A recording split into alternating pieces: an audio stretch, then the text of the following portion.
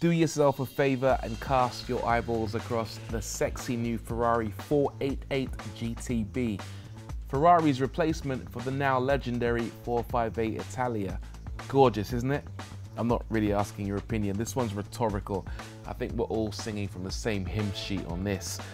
It's definitely an improvement on the sexy 458. Like a LaFerrari made sweet love to a Ferrari F12 and spawned a beautiful little love child. Physically, it's a bit longer and a bit wider than the 458, as well as 10 kilos lighter. Power in the 488 GTB comes from a mid-mounted 3.9 litre V8 engine. It's smaller than the 4.5 litre unit in the 458 Italia, but Ferrari's bolted on 2 turbochargers onto the thing, so it now produces 661 brake horsepower plus 561 pounds-feet of torque. A massive improvement on the 562 and 398 that the 458 Italia managed. What's interesting is that it can even trade blows with the larger Ferrari 599 GTO, delivering the same horsepower and significantly more torque.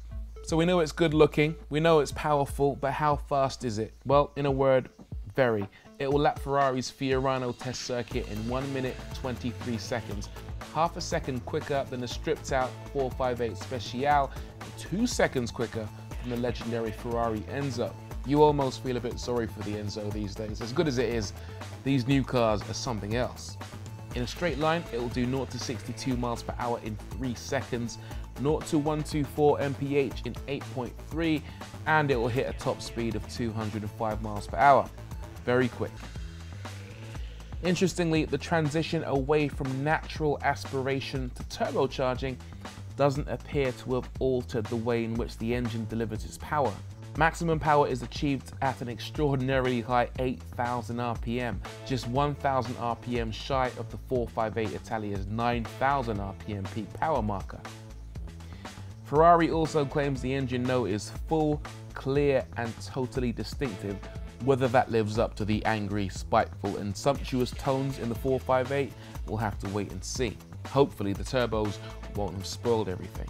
Some performance details you might want to know about. Well, the 458 GTB has quote-unquote revolutionary aerodynamics, and that includes a blown rear spoiler as well as an underbody with vortex generators. The result is that downforce is now 325 kilograms at 250 kilometers per hour.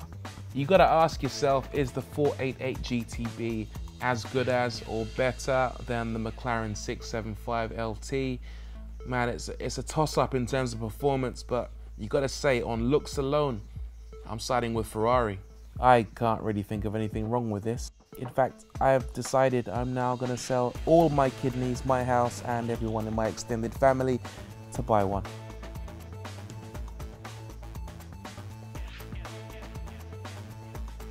Can't really blame me, can you?